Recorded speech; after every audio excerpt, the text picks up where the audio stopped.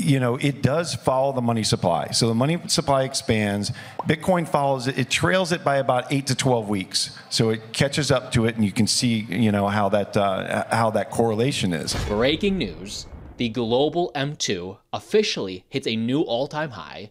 Bitcoin tends to follow suit. And just to clue everybody in, what is the M2? M2 is a broad measure of the money supply that includes M1, which is cash, checking accounts, and traveler's checks, basic money in the system, plus savings deposits, money market funds, and other easily accessible but not immediately spendable assets. And the money supply is growing.